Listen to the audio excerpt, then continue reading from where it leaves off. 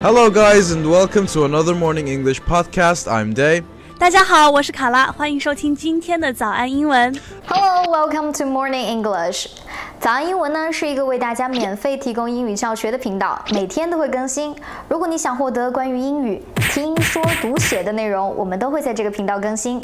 我们的目标是帮助全球的华人学好英语。如果你觉得还不错的话，记得给我们订阅哦。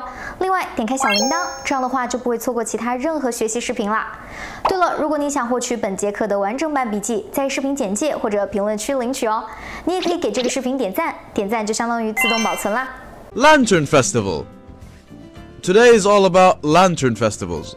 You know, it's another installment of me not knowing any Asian holidays, and Kara is gonna teach me today. Yeah, Yay. you should really buy me milk tea today for all those things I've taught you. 算了 OK 那今天呢是我们的正月15元宵节啊。首先呢，当然还是要祝大家元宵节快乐。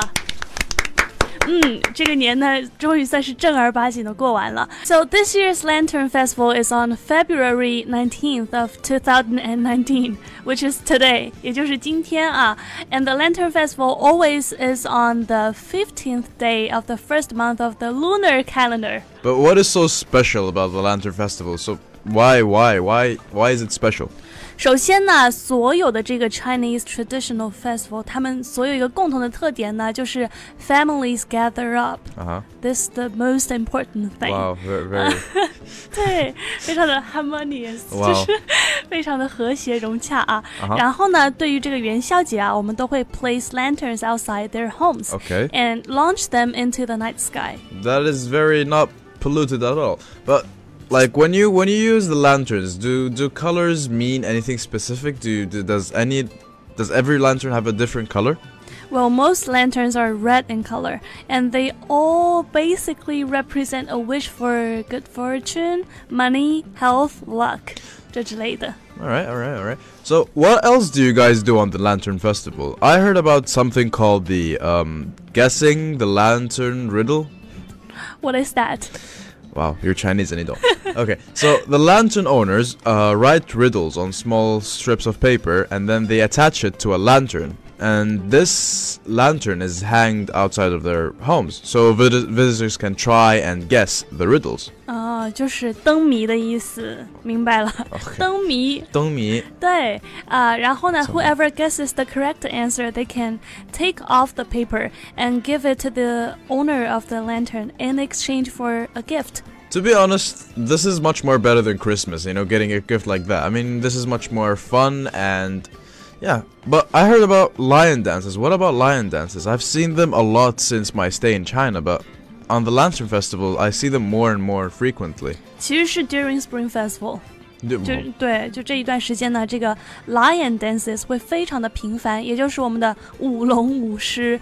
It's just as popular as lanterns. But there is one more important tradition we love, 就是汤圆。We have to eat 汤圆 sweet dumplings. Damn, is like sweet dumplings the official sponsor of every Chinese holiday? Because in every Chinese holiday, you guys have to eat it. And I don't know. I've never tried it. I guess I need to try it. You've never tried it? No. 天哪 Yeah, I don't have any Chinese friends, you know. 哎，对了，对了，那个就是汤圆里边那个馅是不是叫 filling? Filling? Oh yeah, filling. What's yes. inside it? Fillings.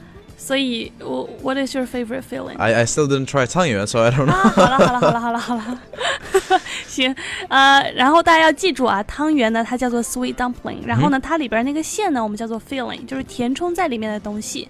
So now that we somehow explain how the Lantern Festival works, let's talk about the wishes we can wish someone on the Lantern Festival. We will have some Chinese phrases that we can translate into English.